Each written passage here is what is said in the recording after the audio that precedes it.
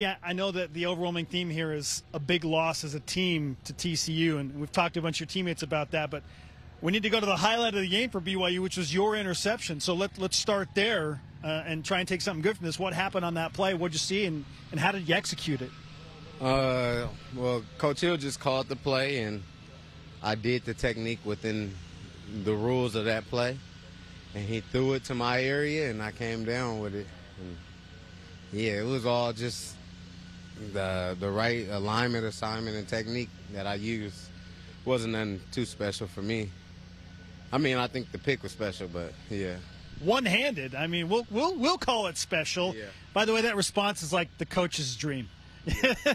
This is a Jay Hill response, is it not? Yeah, I give a lot of credit to him. He's the reason I be making plays. He puts those like he walks me through those plays in my head over and over again throughout the week, and like I could just visualize myself making those type of plays. And when we were earlier this fall camp, when we were going over like cover 4 drops and stuff like that, like he was telling me I can get a pick if I punch him and then sink back inside, and that's what I did, and I got a pick.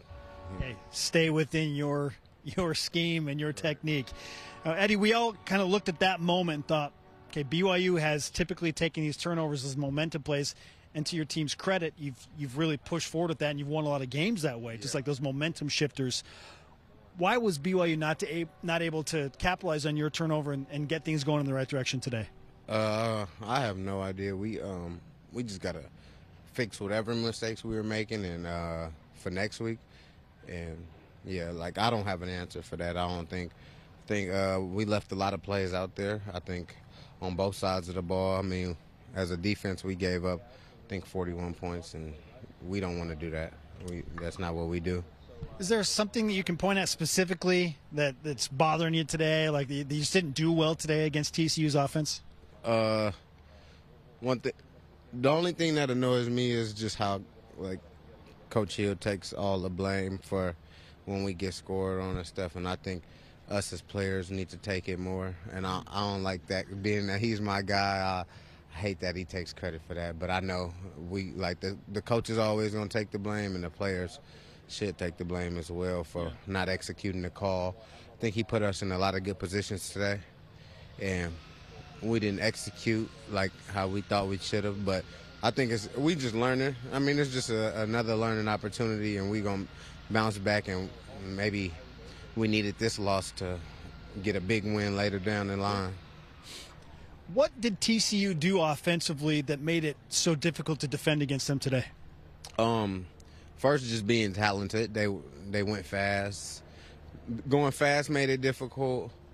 Just executing their plays.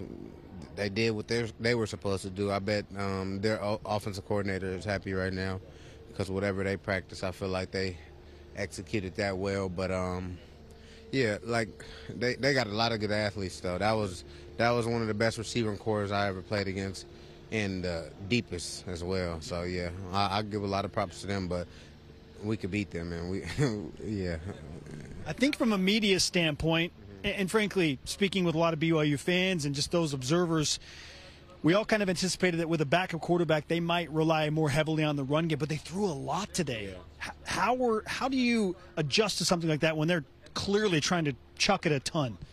I mean, as a DB, I prepared like he was going to throw the ball anyway, like he was going to be the starting quarterback.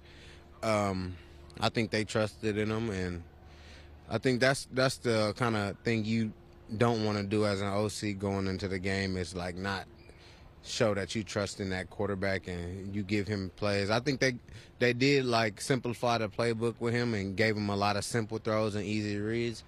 But I mean, he did good to me. He capitalized. He made all the right plays. Like you said, maybe you got to go through a tough lesson like this to get yourselves mentally right for a big win down the line. What's the key to processing through something like this when you lose big on the road, knowing that Texas Tech is a week away? The key is just learning from that mistake. I mean, everybody today probably made a mistake. I know all the mistakes I made today, when I watch them on film, I'm going to learn from them. And next week against Texas Tech, when I'm guarding receivers, I plan on not making those same mistakes and capitalizing on whatever they do that we study for. This is big picture, Eddie Heckard. Hey, we appreciate the time and the insight. Always great to talk with you. Thank you. Thanks.